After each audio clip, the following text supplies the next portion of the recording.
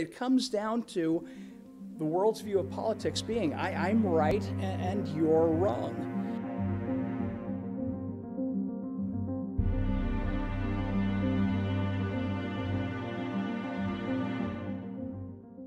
Welcome back tonight, and hope you're all feeling okay.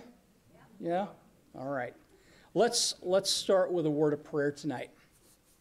Father in heaven, Lord, we do come to you this evening grateful that we're able to, grateful for your word to us, grateful for the guidance that it gives us in life. Lord, we're thankful for the relationship that we have with you through faith in Jesus Christ and your Spirit that indwells us now, that can help us, that can teach us from your word. And as we look at I think, a very timely topic tonight, I just pray that your Spirit would teach us. I pray that you might convict us in some areas that perhaps we need to be convicted in. Remind us of some things concerning this topic that I can't help but think, I know I've heard before, but just need this reminder and re-emphasis, Lord. Thank you for it in Jesus' name, amen. All right, well, tonight's topic is politics. And you know, I'll just tell you right now, it's more about, as we get to the end of this lesson tonight, more about responding to politicians and policies. We're not going to, there's a million different things that we could talk about concerning politics, but tonight is going to be rather general, and as I kind of asked the Lord in our prayer for some reminders, some of these things I know we've heard before, but we do need to be reminded of them. So anyway, politics is our topic, and really this should be a common sense topic for believers. There's a great deal of scripture that can guide us in how we respond to national policies and national leaders, okay? But oddly enough, we get carried away sometimes, don't we? Jeff's like, no, not me. We do. Anyway, we get carried away. We look at politics sometimes as the end-all of things, and it's not. However, politicians, policies, they do exist. We're not going to agree with them all, but there is a biblical way to respond to them. Here's how Webster defined politics in his 1828 dictionary.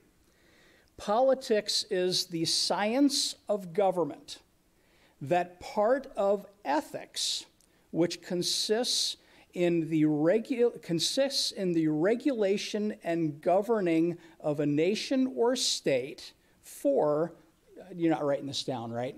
Okay, because I'm almost done. You don't need to write it down. You look it up later. But anyway, I just want to start with the definition. But it's that part of ethics. Politics is that part of ethics which consists in the regulation and governing of a nation or state for the preservation of its safety, peace, and prosperity. That's how Webster defined politics back in 1828. So right in its definition, we see that its purpose is supposed to be based in ethics. What is ethics?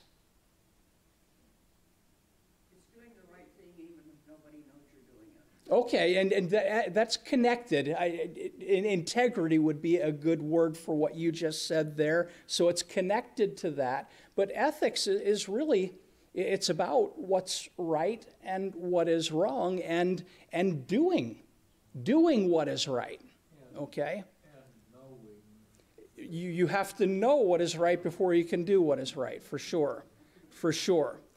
So politics is supposed to be or supposed to ethically preserve a nation's safety, its peace, and its prosperity.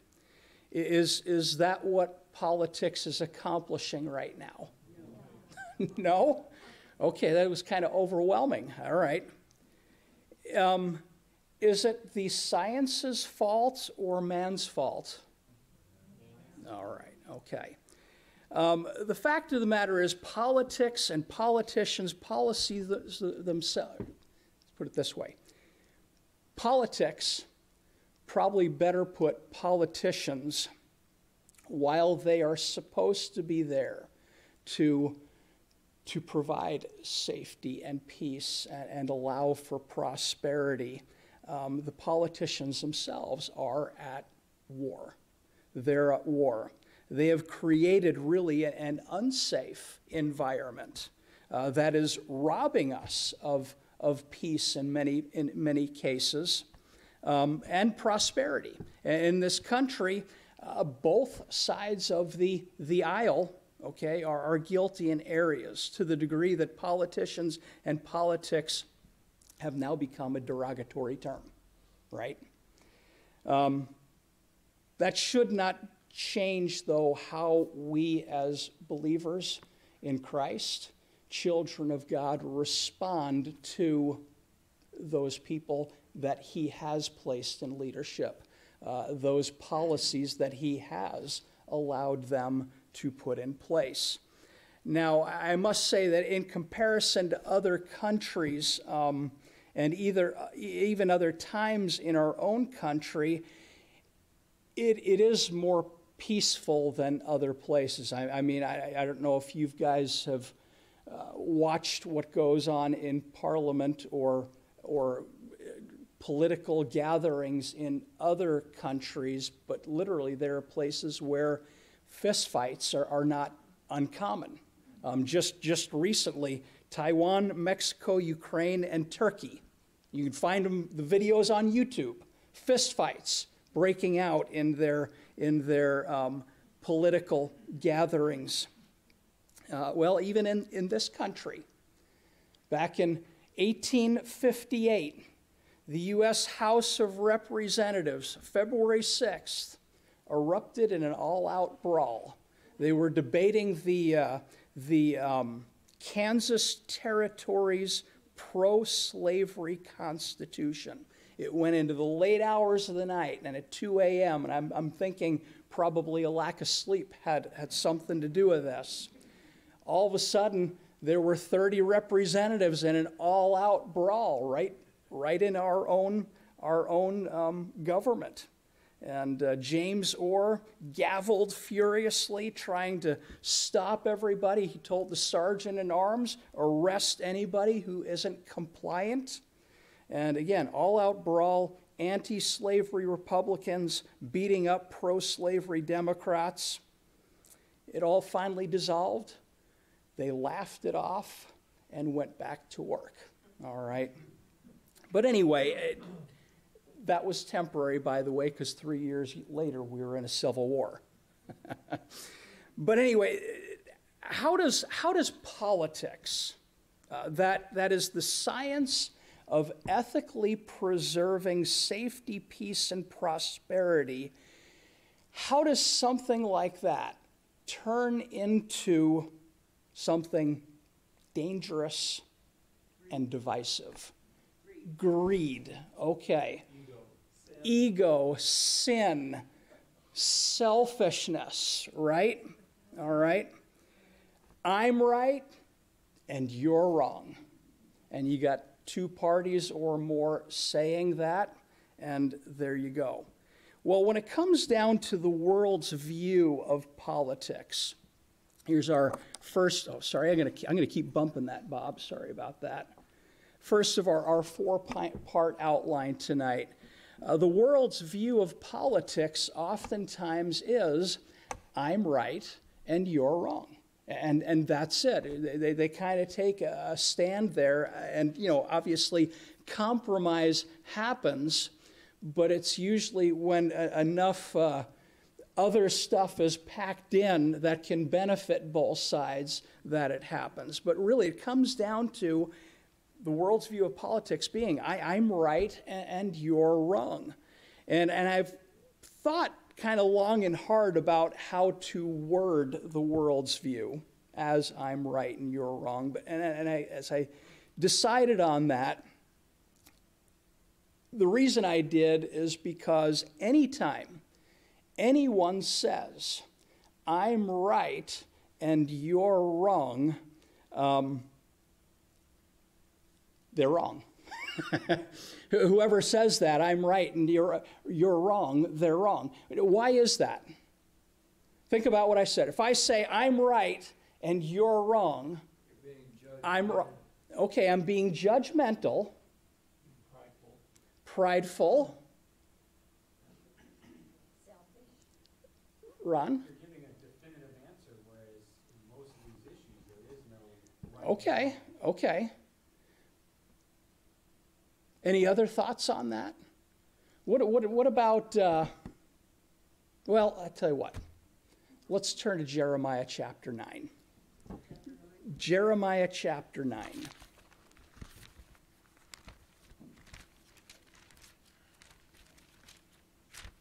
You should know where Jeremiah is, right?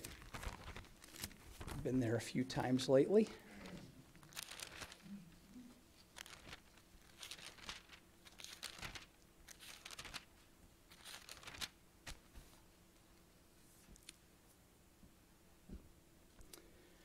Jeremiah chapter 9, verses 23 and 24.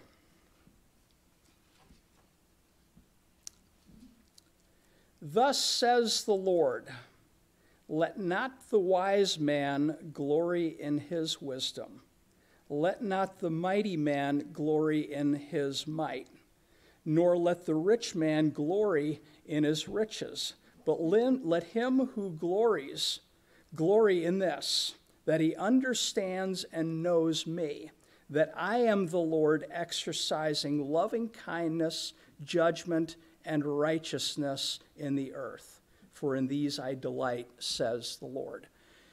So when somebody says, I'm right and you're wrong, and they remove basically God from the equation, they are wrong.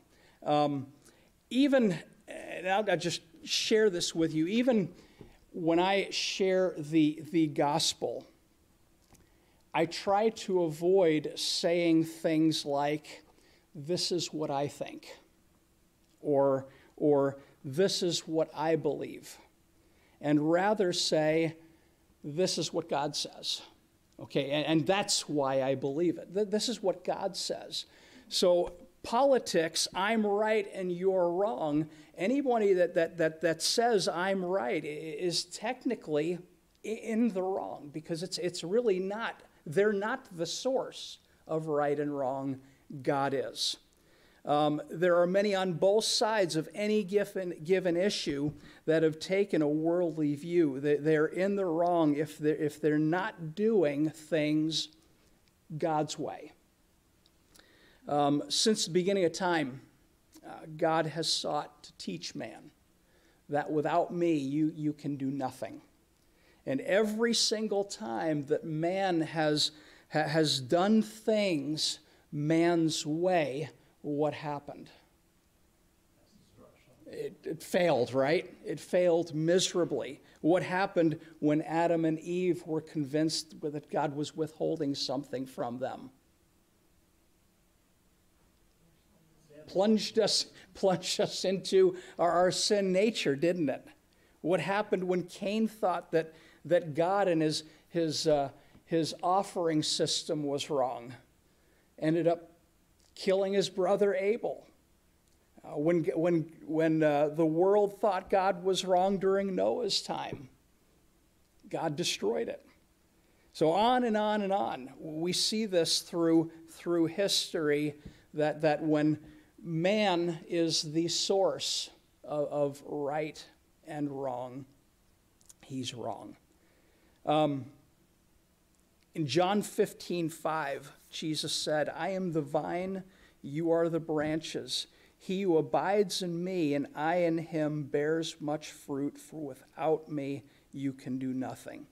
And any worldview that eliminates God from the equation, when they say I'm right and you're wrong, they're going to end up being wrong. All right, so the world's view of politics is oftentimes, it's very polarizing, okay? I'm right and you're wrong. The world's response in politics then is do things my way. All right, that's the driving force. We want to do things my way. Since I'm right and you're wrong, we need to do things my way because my way is best. And if we have two sides that think their way is best, rather than getting safety, peace, and prosperity, we're going to get division and danger. And just so you know, until God, Jesus Christ, is ruling here on earth in person, division and danger will not go away. All right, it's going to be there. It's going to be the norm. But this lesson is not about fixing the world, okay, or about curing politics. It's about the biblical view and our response to policies and politicians, people who think they are right and want their way. But man's way will always fail, and here is why. Man's ways will always have a flawed means. Man's ways will always have a flawed means. There are some good goals in the world, aren't there? I mean, doesn't people in the world have some good goals? What are some good goals that the world has? Jeff? Feeding the poor. Okay, feeding the poor. Eliminating poverty. Clean up pollution. Clean up pollution. Okay. What do beauty pageant contestants always say? World peace. Good goals. Good goals to have. We talked about racism.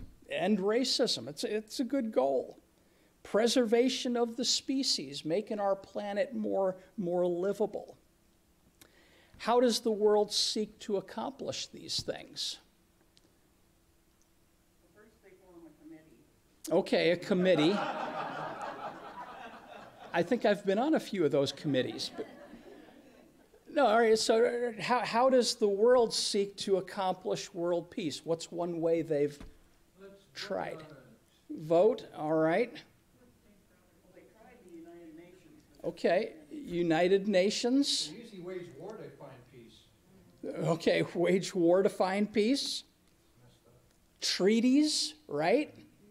Peace treaties. All right.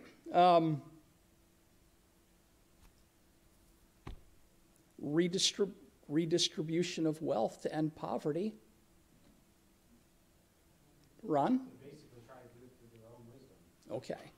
And my point being, man's ways will always be flawed. Now we're looking at some of man's ways. Peace treaties, United Nations, okay?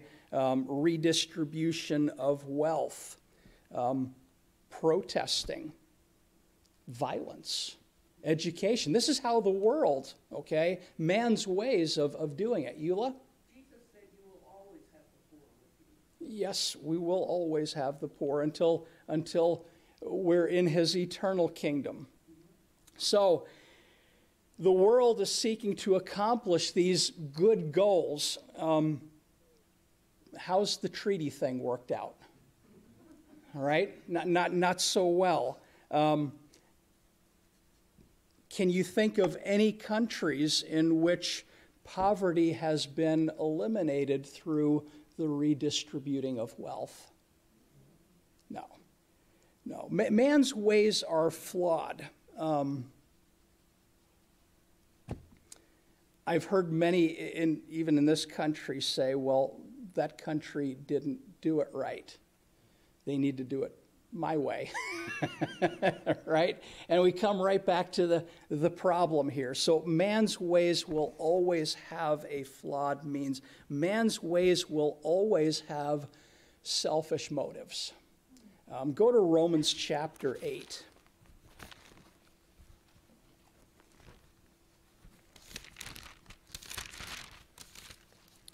Romans chapter 8, and let's just look at verse 5. It says, "For those who live according to the flesh set their minds on the things of the flesh, but those who live according to the Spirit, the things of the Spirit." See, until a person comes to a place where they know God, love God, and have the Spirit, they're operating completely in the flesh. And because of that, their motives will always be about what's in it for me. They'll always be selfish. In fact, James 3:16 says, "For where envy and self-seeking exist, confusion and every evil thing are there." So man's ways will always have selfish motives. Man's ways will always be, two ways I'm going to put this. Childish, but we're going to see another word come out here in just a minute if we go to 1 Corinthians chapter 3. Man's ways will always be childish, but Paul uses a little bit different terminology in connection to this. 1 Corinthians chapter 3, verses 1 and 2. He says, "And I, brethren, could not speak to you as spiritual people, but as carnal, as to babes in Christ. I fed you with milk and not with solid food, for until now you were not able to receive it, and even now you are still not able." So what is it about the Corinthians that are making them childish? Jeff? Okay, they were spiritual babies and still acting like they did before they knew the Lord. And they weren't utilizing the Spirit that they had in them. Paul's talking to a church that was very, very immature. And without the Spirit, man's ways will always be childish, carnal. Why is he calling them? Well, let's go. Let me kind of answer that question already. Look at verse 3. He says, "For you are still carnal, for where there is envy and strife and divisions among you, are you not carnal and behaving like mere men?" So he's telling them they're behaving like the natural man, the people that aren't new creations in Christ. That's how they're acting. So man's ways will always be childish. What are some things that children do when they don't get their way? Give someone else a chance, Jeff. Dave, throw a tantrum. Okay. Anything else? They cry. They manipulate. Do they ever rebel? They rebel. Screaming is always good. Destruction. All right. You guys know this well. Are we seeing any of those things in our country today? All right, all of the above. All of the above. It's childish. Quite frankly, we've seen these. Well, here's a couple other things. Name calling, right? Kids do name calling. And that's one thing that I haven't appreciated even about our president. He likes to do name calling. And that's childish. That's childish. But that's the world's response. That's the world's response. Man's ways will always be flawed, selfish, and childish, and man's ways will always lead to nothing good. They will always lead to nothing good. No matter how good the goal is, man's ways won't lead to anything good. If you're still in 1 Corinthians 3, look at verses 20 and then the beginning of verse 21. It says, "And again, the Lord knows the thoughts of the wise, that they are futile." And he's talking about the wise of the world here. "Therefore, let no one boast in men." Let no one boast in men. Proverbs 14:12 says, "There is a way that seems right to a man, but its end is the way of death." Proverbs 26:12 says, "Do you see a man wise in his own eyes? There's more hope for a fool than for him." So we've seen the world's view, and again, this is very general, I know. It's very general. The world's view of politics, in a sense, is I'm right and you're wrong. The world's response is do things my way. So now let's look at the biblical view. The biblical view is, and I'm just going to ask, any guesses? If the world's view is do things my way, what might the biblical view be? Do things God's way.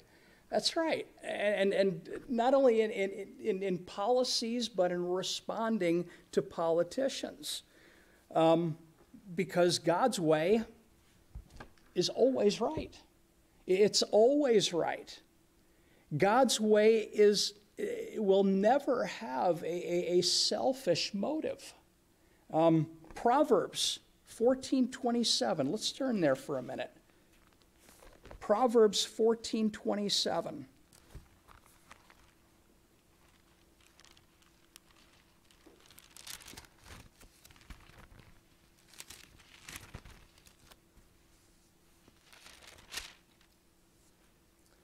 It says, "The fear of the Lord is a fountain of life, to turn one away from the snares of death."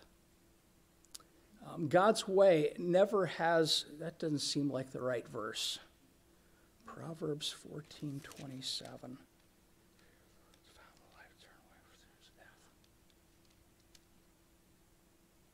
Yeah, God's way prospers and protects us. His way is not for selfish motives. It doesn't seem like the verse I wanted, but it fits kind of. All right. Either way, God's way never has selfish motives. God's way never has a flawed means. Psalm 18.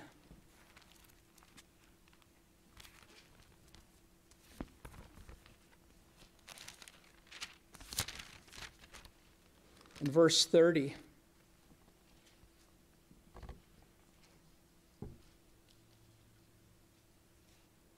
"As for God, His way is perfect. The word of the Lord is proven. He is a shield to all who trust in Him." So what do you suppose that means, that it is proven, do you think? Okay, he's never wrong. But in regard to God's way never has a flawed means, any ideas of what that proving is referring to? Has God's means ever failed? No, it's never failed. And I think that's what that's referring to. Verse 30 again says, "As for God, His way is perfect. The word of the Lord is proven. He's a shield to all who trust in Him." His way is never going to be flawed. It's always going to work exactly how He wants it to, and that's why we should trust in Him. God's way always leads to something good, and we'll turn to Romans 8, a familiar verse. Romans 8.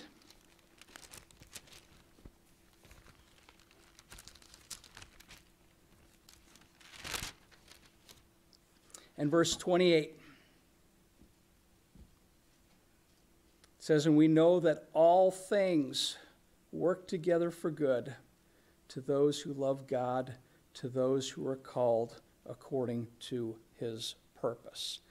Now, from this verse, for whom does all things work together for good?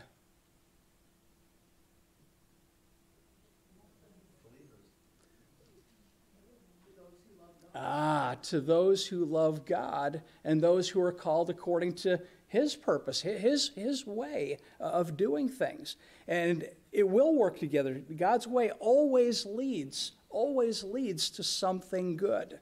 And then God's ways are never like man's. Let's look at a few more verses here, and then we'll talk about a few things. Numbers 23 and verse 19.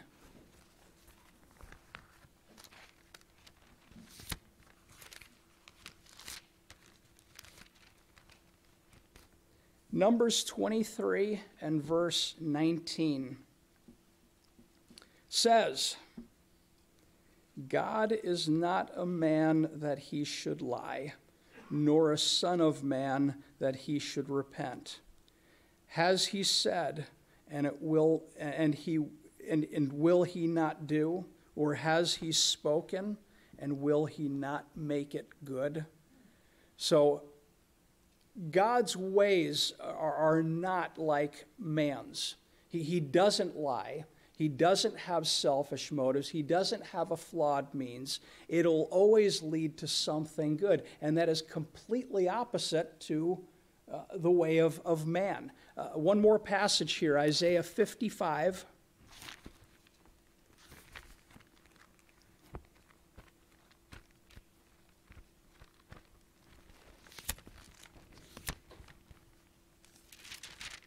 And verses 8 and 9. Isaiah 55 and verses 8 and 9. He says, for my thoughts are not your thoughts, nor are your ways my ways, says the Lord. For as the heavens are higher than the earth, so are my ways higher than yours, and my thoughts than your thoughts. So from that verse in particular, what does it teach us about God's thoughts and ways as compared to man's? All right. Really, they don't compare, right? There is no comparison to the way God operates and the way man does. And as a result of that, as we respond to our view of politicians and policies, should be grounded right in what God's word. And I hope that is a reminder for you, okay? While man's ways are always flawed, always selfish, always childish, they lead to nothing good. God's ways are never flawed, never selfish, never childish, and always lead to something good. So the biblical view is God is right. So that has to be the base of the policies that we support. And ideally, we'd love it to be the base of the politicians we support. That's a rare thing. But anyway, the biblical response then is to do things God's way. And we're going to look now more at our response to politicians and policies for a few minutes. In fact, I have a list of about 10 biblical responses that we should have toward politics. And if our life is going to matter to those around us, and it can, even in the area of policies and politicians and how we respond to them, we must respond the way God wants us to respond. Our godly lives do matter to those around us, even in this area. And just a forewarning, some of these things may be convicting, all right? You and I are probably going to hear some things that we may not want to hear. But anyway, 10 things here. Number one, do not conform to the world.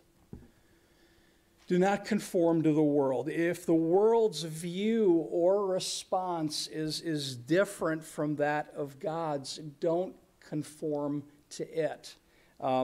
Don't take their view. Don't stoop to their level. Don't use their tactics. Don't be selfish. Don't be childish. Romans 12:2 says, "And do not be conformed to this world, but be transformed by the renewing of your mind, that you may prove what is that good and acceptable and perfect will of God." As we refuse to conform to the ways of the world, it will demonstrate not only God's will in our own life, but could even demonstrate to others how perfect his will is. So don't conform to the world. Secondly, put the spiritual well-being of others ahead of our rights. Put the spiritual well-being of others ahead of our rights. Let's turn to another passage, Philippians chapter 2.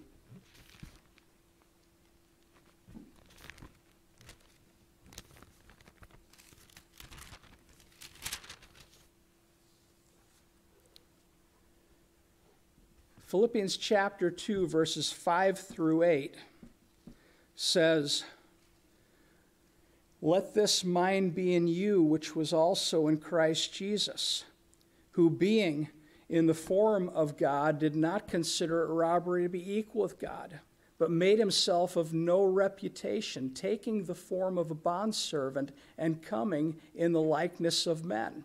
And being found in appearance as a man, he humbled himself and became obedient to the point of death, even the death of the cross." Now, from this passage, did Christ have the right to stay on his throne in heaven? He did. Did he stay on his throne in heaven?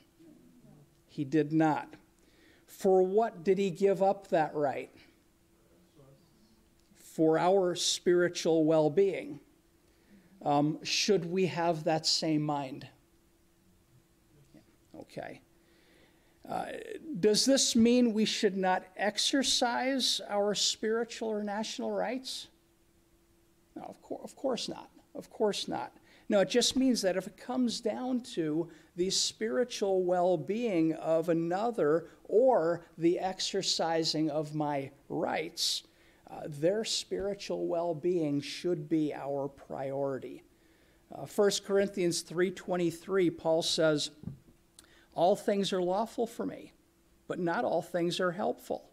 All things are lawful for me, but not all things edify." Not all things can build other people up. We could probably come up with thousands of scenarios that would fit into that. Here's just one. I have the national right to free speech, but it may not be profitable for me to exercise that right as a heckler at a political event. All right, or to demonstrate and protest at an abortion clinic. That may not be the most profitable thing I could do. I wonder sometimes, and this is just a wondering of mine, because I know how I feel about some of the things I've seen, but I wonder sometimes if any hearts have ever been changed as a result of a protest. I don't know. I don't know, but I wonder as I watch, especially the protests that are taking place right now. For the most part, they irritate me, and maybe even make me more opposed than I was. So I wonder sometimes if any hearts have ever been changed by a protest. Laws may have been changed, but I don't know about hearts. put the spiritual well-being of others ahead of our rights. On the flip side of that, this is number 3, rightly exercise your rights of citizenship. And I kind of doubled up on the word rightly there, but rightly exercise your rights. In other words, there is a wrong way to exercise our rights. So we need to rightly exercise them. That means exercising them not in a rebellious way. We do have spiritual and national rights that can be exercised. The right to worship, the right to assemble, the right to free speech, the right to bear arms, the right to vote. And these are rights that we should exercise rightly. In our country, we still have the right to determine the laws of the land. We as believers have the right through the court system, through our vote, to influence policy that can honor God. We have the right to a fair trial. In the Roman Empire of Paul's day, Roman citizens were innocent until proven guilty. But in Acts chapter 22, as the Apostle Paul was bound and taken captive by Roman soldiers, and as they were about to scourge him before a trial, Paul said this in Acts 22:25, "Is it lawful for you to scourge a man who is a Roman and uncondemned?" Paul was a Roman citizen. They did arrest him. They did take him away. He didn't rebel. He didn't fight. But when the time was right, he exercised his right rightly, okay? And he was actually released because he rightly exercised his right. So, number 3 is rightly exercise your rights of citizenship. Number 4, obey the authorities. And we've touched on this in several of our topics already. Obey the authorities. Romans 13:1 and 2 says, "Let every soul be subject to the governing authorities, for there is no authority except from God, and the authorities that exist are appointed by God. Therefore, whoever resists the authority resists the ordinance of God, and those who resist will bring judgment on themselves." Paul, as he was arrested, he didn't resist the authorities. He went through the proper channels as a citizen. Number 5, this one you're not going to like. Pay your taxes. Pay your taxes. Turn to Matthew 22, please.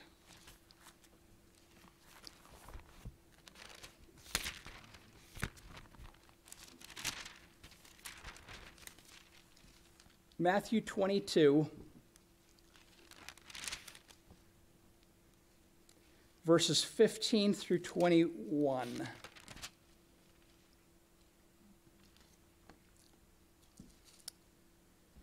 says, "And the Pharisees went and plotted how they might entangle him in his talk," speaking of Jesus. "And they said to him, and they sent to him their disciples with the Herodians, saying, 'Teacher, we know that you are true and teach the way of God in truth, nor do you care about anyone, for you do not regard the person of men. Tell us, therefore, what do you think? Is it lawful to pay taxes to Caesar or not?' But Jesus perceived their wickedness and said, 'Why do you test me, you hypocrites? Show me the tax money.' So they brought him a denarius, and he said to them, 'Whose image and inscription is this?' They said to him, 'Caesar's.' And he said to them, 'Render therefore to Caesar the things that are Caesar's, and to God the things that are God's.'" All right, we'll just stop there. Again, Jesus endorsing the paying of taxes. But here's a question for you. And he did endorse the paying of taxes. But do you think that some of that tax money was going to ungodly policies? Okay. it's still right to pay our taxes.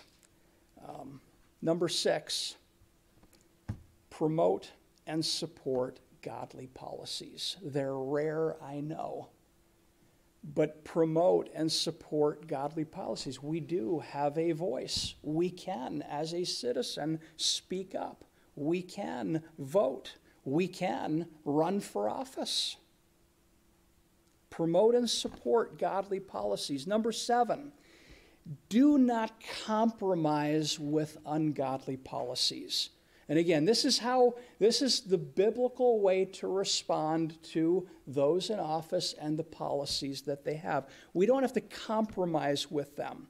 Not only should we not conform to the way of the world, we don't have to do what they're doing, all right? And certainly we don't have to compromise with what they're doing. James 4:4 says, "Do you not know that friendship with the world is enmity with God? Whoever therefore wants to be a friend of the world makes himself an enemy of God." Right in our own Nevada ballot this year, there was a proposed amendment to reword our Constitution so that marriage could be redefined and not limited to a man and a woman. That was on our ballot this year. And the third point of that proposed amendment was that people like me could still have the right to refuse to marry a same-sex couple and not have legal action taken against us. So they were asking in that amendment for a compromise. If you'll vote this way, this is what we'll give you. All right? They're asking for a compromise. If you'll agree to redefine marriage, we'll give you the right to refuse. Well, I have to tell you, that's a trick question. I already have the right to refuse. I already have that right, okay? Biblically and constitutionally. And that amendment, even if it passed, and I don't know how many rounds it's actually got to go, but it did pass the first round, okay? Yes, it did. That amendment isn't going to stop people from pursuing legal action against me, all right? But anyway, don't compromise on with ungodly policies. Number 8, pray for the saints. We have brothers and sisters all over our country and all over the world that are facing things, politicians and policies that are much more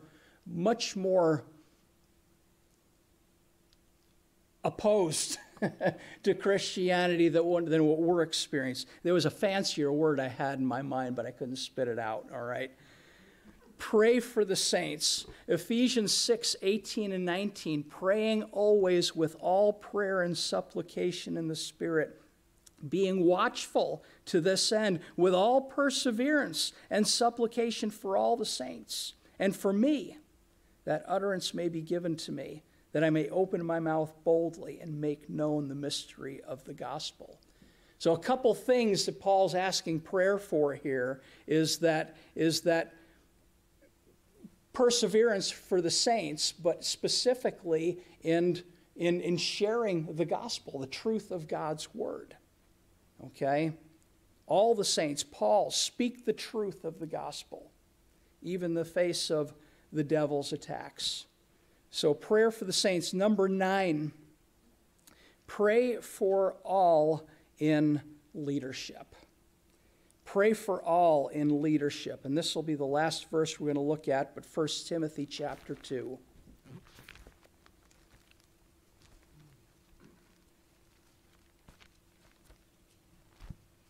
1 Timothy chapter 2, verses 1 through 4. Therefore, I exhort first of all that supplications, prayers, intercessions, and giving of thanks be made for all men, for kings, and all who are in authority, that we may lead a quiet and peaceable life in all godliness with reverence. For this is good and acceptable in the sight of God our Savior, who desires all men to be saved and to come to the knowledge of the truth. You see, our godly lives, they do matter in our country, in our community. Our prayers for all the people, our prayers for leadership, they can play a part in those people coming to a place of knowing the truth, coming to a place where they do things God's way. And I'm going to name some names here, but when was the last time you prayed for President Trump or Vice President Pence? Every day. All right. When was the last time you prayed for Joe Biden, Kamala Harris, Nancy Pelosi, and Bernie Sanders? Okay. They need our prayers. Does heaven help us? What's that? Does heaven help us count? They need our prayers. When was the last time we prayed for them or for their salvation? Who desires all men to be saved and come to the knowledge of the truth? When was the last time we prayed for the, what is it, the squad? What's the, all right, I can't pronounce half their names, so I just thought I'd say that, okay? What is it? AOC. Right, I had hers, Alexander Cortez, down. When was the last time you prayed for Steve Sisolak? I mean, there are other influential people in the world, too, that need the Lord, and they're very influential. Jeff Bezos, Bill Gates, Mark Zuckerberg, Elon Musk, George Soros. They need the Lord. They need the Lord. And they would not be the most wicked people that have ever trusted Christ. Told you it'd be a little convicting. And it was for me. But anyway, I exhort you, first of all, that supplications, prayers, intercessions, and giving of thanks be made for all men. We can even give thanks for people in this list. God has them there for a purpose. God's in control. We can be thankful for that, for kings and all who are in authority, that we may lead a quiet and peaceable life in all godliness and reverence. For this is good and acceptable in the sight of God, our Savior, who does desire that all men be saved and come to the knowledge of the truth. Number 10, and this one's obvious. In fact, I think this one has probably come up in just about every topic so far as a biblical response to the contemporary issue that we're looking at. It's about changing hearts, so we need to share the gospel. We need to share the gospel. Politics will not fix the world, ever. But God can change a heart, and only God can change a heart. And therefore, godly change can happen in our world as individual hearts are changed by Him. And that's why we must be godly examples of godly standards with a gracious, godly message. All right, any questions or thoughts, Gary? I was hoping you'd bring up Ecclesiastes 10:2. Tell me what that says. In this country, in most countries, we call our politicians left and right. And God says, the heart of the wise inclines to the right, but the heart of the fool to the left. So, Okay. All right. I don't know that God had politics in mind there, but Just thought I'd put you on the spot. yeah, all right. Very good. Any other questions or thoughts? All right. Well, thank you for bearing with us tonight. Lord willing, next week we're going to look at climate change. And actually, the next three that I got lined up, I'm much more excited. I was excited about politics, but it's not it's not typically a topic that would draw a crowd, you know. But the next three, I'm really excited about them. But next week, Lord willing, climate change. So let's close in prayer. Father in heaven, we do thank you for the guidance of your word, your teacher, the Spirit inside of us. And I do pray, Lord, that as we looked at this contemporary issue of politicians and policies, I do pray that in our heart, deep in our heart, Lord, we would respond the way you want us to respond. Thank you in Jesus' name.